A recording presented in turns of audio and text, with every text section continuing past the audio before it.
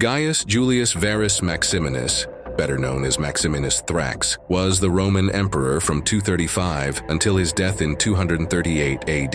He became the first emperor of barbarian origin. Maximinus achieved this without ever setting foot in Rome, spending his 3-year reign in victorious military campaigns against the Germans at the empire's borders. He was the first emperor soldier known for his towering height, around 248 cm, and superhuman strength, along with his cruelty towards real or perceived opponents. Maximinus imposed heavy taxation to fund the army, alienating both the Senate and urban elites. The revolt against him started in Africa, where landowners and settlers rebelled, proclaiming the proconsul of Africa, Gordian the Furfur, as Augustus. Although the revolt was initially suppressed by Maximinus' forces, both Gordians, father and son, were eventually eliminated. In 238, Maximinus was killed by his own soldiers